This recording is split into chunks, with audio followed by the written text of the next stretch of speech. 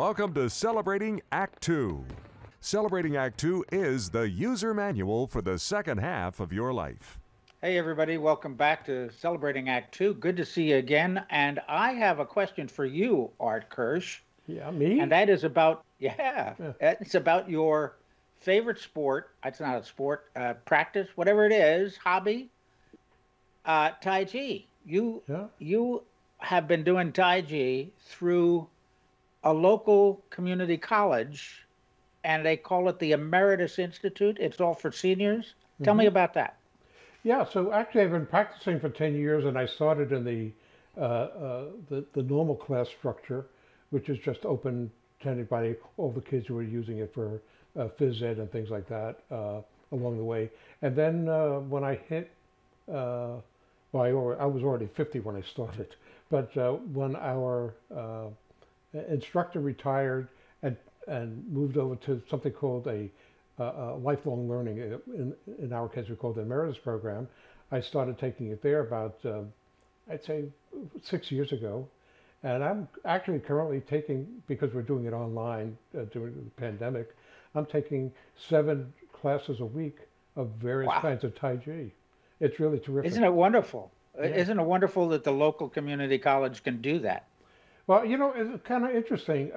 This is being done all over the country, not with just Tai Chi, but with all sorts of extended, continuing, lifelong learning. And just as chance would have it, I think we have the fellow who directs the Emeritus program at Saddleback College with us now. Let me check. What a surprise. Dan Predoehl, how are you, Dan? I'm doing well. Thank you so much for the invite, and surprise, I am here. Well, you look good with half the logo sticking into your ear on the side. But the important thing is we can see your name under you. Dan, what's your official title? Yeah, my official title at Saddleback College is the Assistant Dean of the Division of Extended Learning and Director of the Saddleback College Emeritus Institute. So I wear 2 hats simultaneously. Right, Okay. and also extended learning is the larger program that includes the Emeritus Institute program. Okay. That's correct. Saddleback College, like many of the California community colleges, have a division or a department typically called extended learning or continuing education, which is the more synonymous common name nationally for programs for lifelong learners who may be returning or looking to the community college to continue their learning outside of transfer courses. So you've not only been doing this for about 10 or 15 years, specializing in this lifelong learning, but you're actually taking a doctoral program that takes you a little bit deeper into the same subject matter, aren't you? That's correct. Yes, I will be starting at San Diego State University this coming fall 2021, specifically focused on educational leadership in the community college setting. I'm quite excited about this next step in my journey, and the option now to take and apply those years of experience in higher ed and specifically focus those into community college leadership, I'm really excited about. It'll be a great opportunity. 3-year program, so hopefully in 2024, it'll have a doctor up there on the screen when we talk. Well, great. And Dr. Dan, that'll be great. I'm going to start practicing with adding letters to the title under your name. But cutting to the chase for a moment, we're seeing throughout the country and internationally as well. And while you have a very robust program at Saddleback College, can you tell us in general what kind of programs might be available throughout the United States? Yeah, absolutely. So the population of older adults is growing throughout the nation. That is census-based and fairly clear in terms of research. And as many states recognize that an engaged older adult senior population means typically more civic activity and perhaps less reliance on social services in some cases, there is a movement, even mostly recently, on engaging the older adult, the lifelong learner, in further education. As I said, community education, continuing education, extended learning programs are nationally represented in many community colleges and in some four-year universities. Here in California, we have four-year universities like UCLA having their extension programs. And that is also one of many of the names by which these types of programs are offered. In the California community college system and others, much lifelong learning is fee-based. However, across the nation, there are more schools popping up that are providing tuition-free, no-cost lifelong learning programs specifically for seniors. Well, Dan, it's been a number of years, but my wife and I took a real estate course at Saddleback, and it was fee-based. It was probably part of the extended learning. It wasn't necessarily for seniors, although there was a lot of white hair in the audience. And so I'm familiar with that. And I have to tell you that, we would get the catalog in the mail every fall or summer with extended learning courses and things listed. And I was so impressed. There's so many things. They're skill-based, they're career-based, they're hobby-based, so many offerings. I was really, really impressed with Saddleback and in particular. But I didn't realize until Art mentioned his Tai Chi that there was a specific program division, whatever you call it, called the Emeritus Institute, just for seniors. So what kinds of programs go into that? What kinds of courses can you take in the Emeritus Institute? Yeah, so Saddleback College has invested its financial resources into senior, older adult lifelong learning through the Emeritus Institute since 1976. So we have a very good decades-long run in serving older adults. We offer 30 different program areas or department areas within the Emeritus program. Those range from fundamentals of investing, stocks and bonds management, our healthy aging courses, which include both lecture topics related to senior health, but also the practice of various exercises, particularly designed for an older adult population. As Art, even demonstrates, Tai Chi includes both lecture and the practice of it. So there is a mind and body connection there. With our art courses, we offer practically what a university level art graduate school would offer, the beginning fundamentals of sketching all the way through portrait painting in a variety of mediums. And for those individuals who really want to engage in hearty debate, to talk through challenging topics related to even politics or philosophy or religion, we have courses designed for those as well. So our mission is to promote lifelong learning by providing academically rigorous, mentally stimulating, socially engaging, and health improving courses for older adults.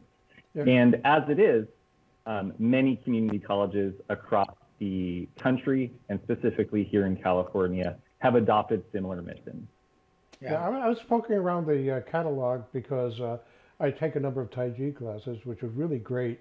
They're done online, they're done through, in our case, Zoom, but I know they're throughout the country. But you even have a basic acting class. I was trying to figure out how that would work on Zoom, but the teachers are so creative. I wonder, I know that you can speak primarily about the Emeritus program, but it seems that the standards for the staff throughout the country you're just not inviting somebody in because they used to do a little bit of Tai Chi practice or something else. Your standards for these instructors are pretty rigorous. Can you talk to that a bit? Absolutely. So in the California community college system, the state mandates that there is at least a minimum qualification for every instructor who is hired as a faculty member at the college. So all of our instructors are adjunct faculty who meet the minimum standards. Typically, the minimum standards are a bachelor's degree. However, we want to maintain a really high academic level. So many of our faculty have either a master's and or a terminal degree in their academic field. And so when we talk about academic rigor, we rely on the faculty members bringing in their content expertise, but that's only a part of it. As another minimum qualification, our instructors already have had educational experience working with and or teaching in an older adult setting. And so we have very few green faculty members. We really want to ensure that our students are getting top-notch collegiate level education in this tuition-free lifelong learning program.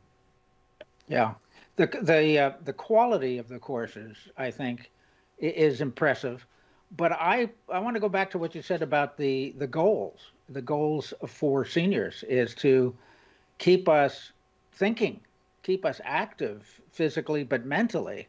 And lifelong learning, it's a nice phrase, but lifelong learning is, I think, often overlooked as how important it is for you as you get older. You know, you never stop learning. I look at my friends who are sometimes taking classes somewhere, or they're Googling, they're sitting Googling, they're becoming experts in something they never ever thought they would be, you know, nothing related to their past careers. They just want to be, they like something and they want to learn about it. So lifelong learning is a really important goal, I think, for everybody as we get older. Yeah, exactly. There is a national movement called the Aging Friendly Universities and Colleges movement, essentially, or collaborative. And Saddleback is actually on the verge of joining this collaborative. Nationwide, it is setting a standard for each of these different universities and colleges to become what is called an aging-friendly college or university. Those standards include having specific staff, budgets, programs designed either specifically for older adults or a commitment to establish intergenerational learning within courses, meaning that courses set aside specific seats for older adults or seniors to join their classes. What is important here, though, and this sometimes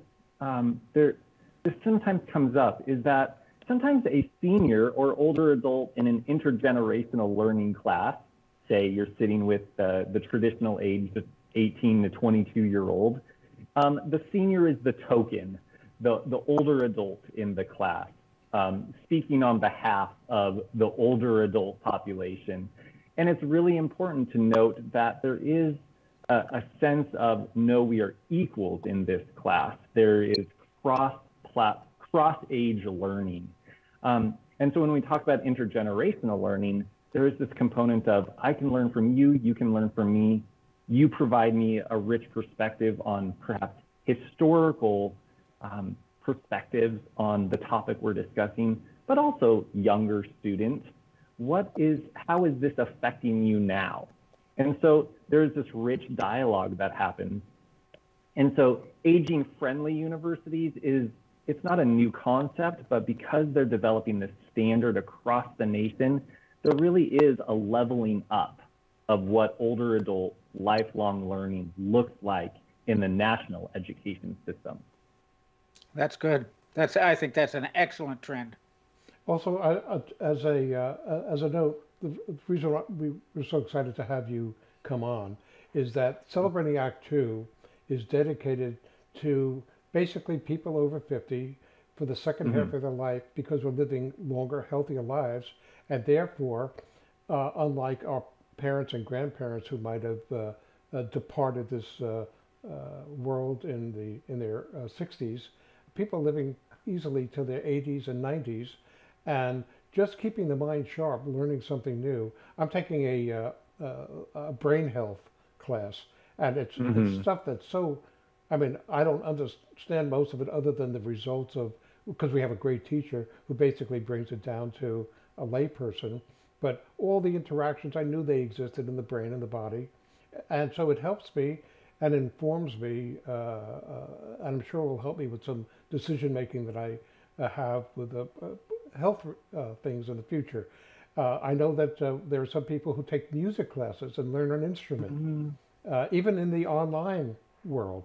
So you provide, and your colleagues throughout the United States are really providing an amazing service, and we thank you for it, and thank you for explaining more of what's going on with these programs. Yeah, and we want to encourage our audience, everybody who watches this, to explore their local community college or extended learning program, and get out and get involved. And one last thought, Dan. One last thought. Mm-hmm. You mentioned intergenerational. I think there's something when you can have people of two different generations, that would be your generation and our generation, and we find common ground. The common ground in this case, is that all three of us have beards. How did that happen? And even to that point, as we see more individuals, say like in their early 50s, joining the Emeritus program or other lifelong learning programs, as you said already, there are still individuals in their 80s and 90s in those courses.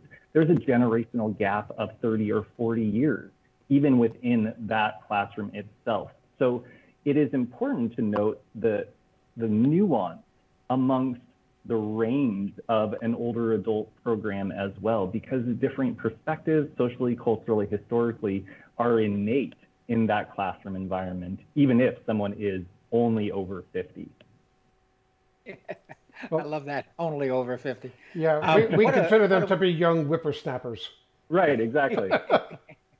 What a wonderful perspective you've given us, Dan. This is really valuable, I think, to a lot of people. I know a lot of people who don't even know community colleges exist, or what they do or why they exist. So this is, plus the Emeritus program at Saddleback, but all of these senior focused programs around the country are truly important and becoming more and more important every year. So thank you. Thank you very much. Thank you. Well, it's a pleasure to chat with you both today and to promote lifelong learning in general. It is something I am participating in with going back to getting my doctorate, but also at the same time, for those who already have doctorates or master's degrees, coming into our courses, coming into other courses, and developing those new neural pathways, developing critical thinking skills about topics that they may not have ever engaged with in their profession. That creates healthier, happier, longer living people. And that's what lifelong learning is all about.